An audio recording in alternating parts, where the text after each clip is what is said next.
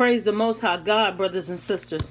I came before you guys today because I wanted to share a couple of visions with you guys that I had last year about involving the bombs that are going to be dropping soon. We don't know when, but we know they're coming, because not only myself, but I've been looking at other videos where other saints have been, the Lord has shown them dreams and visions as well of bombs dropping. But I wanted to share my dream that the Lord gave me, a couple of them. And not only that, I wanted to share a scripture with you guys that the Lord gave me a couple of days ago, Isaiah chapter 26. And I had a couple of verses highlighted.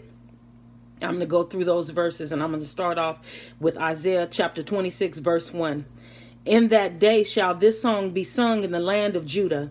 We have a strong city. Salvation will God appoint for walls and bulwarks. Okay, you guys, I'm going to jump down to verse 3. Okay.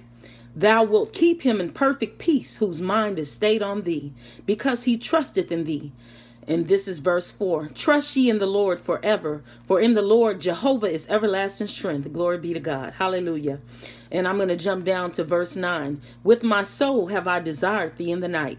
Yea, with my spirit within me will I seek thee early. For when thy judgments are in the earth, the inhabitants of the world will learn righteousness. Glory be to God. And I'm going to skip to verse 16. Lord, in trouble have they visited thee. They poured out a prayer when thy chastening was upon them. You guys, I'm going to skip down to the last couple of verses of the chapter, verse 20 and 21. Come, my people, enter thou into thy chambers, and shut thy doors about thee. Hide thyself as it were for a little moment, until the indignation be overpast. For, behold, the Lord cometh out of his place to punish the inhabitants of the earth for their iniquity. The earth also shall disclose her blood, and shall no more cover her slain.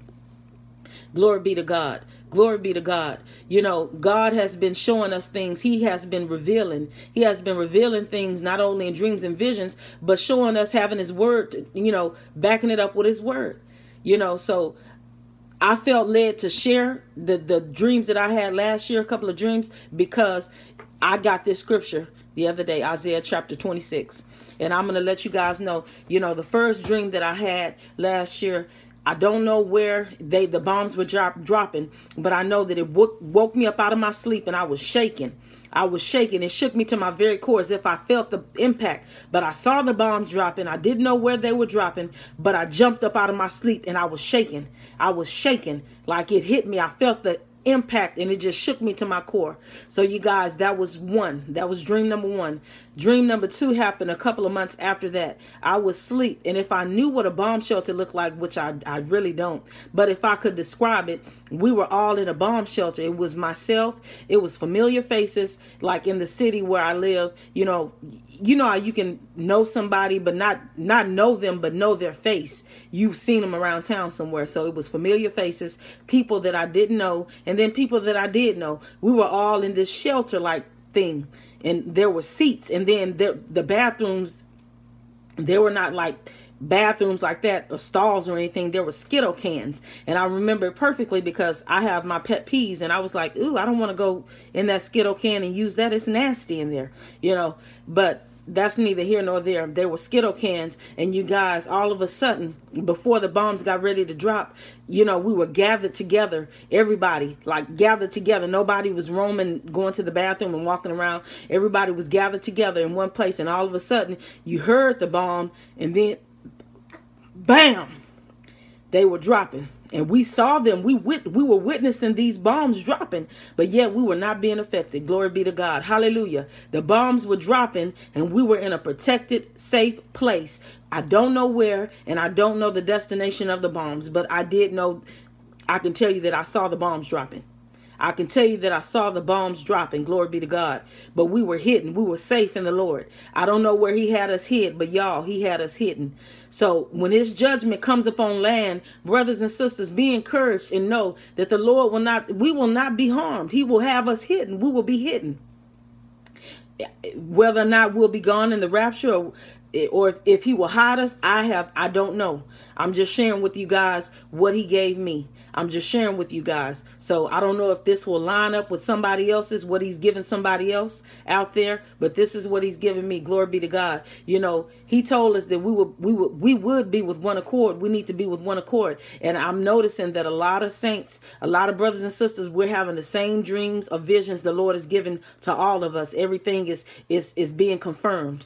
So glory be to God. You know, hang in there. Don't grow weary. The Lord is coming back soon. But, you know, I thank God that he's long suffering and he's tarrying, because we have family members out there, you guys. We have children. We have brothers and sisters. We have mothers and fathers, you know, aunts and uncles and cousins and so on that are not saved, that have not come to Christ. And glory be to God, he is long suffering, and he's not willing that any should perish. He is not willing that any should perish, but that all should come into repentance. So let's keep on fighting this good fight of faith and going out and waking people up. Since we're woke, that is our job. That is our duty, to wake up people and say, Jesus loves you. Do you know that he loves you so much that he died for you? He died on the cross. Do you know that? We have to go out there and tell other people. We don't have much time. We are to live every moment like it is our last. You know, the Spirit led me yesterday, and I was telling my youngest daughter, you know, telling her, but you know, it's funny how, you know, you can be preaching and teaching the word of God, but your children, they won't receive anything from you. But that's okay. I know that God will bring them in. I know that he will, because he's given us a promise. Acts 2:38, he's given us a promise. But glory be to God. You know, saints, let's continue to pray for one another. You know, let's continue to pray for our family members, and not just pray for them only and intercede, but let's continue to fight for them, because they forgive them, Father, because they know not what they do. Glory to God. Hang in there. Go tell somebody today about Jesus. Go tell somebody, because what is our lives? It is but a vapor. One moment we're here and the next minute we're gone. Glory be to God. Go tell somebody Jesus loves them. Shalom, saints. Hang in there.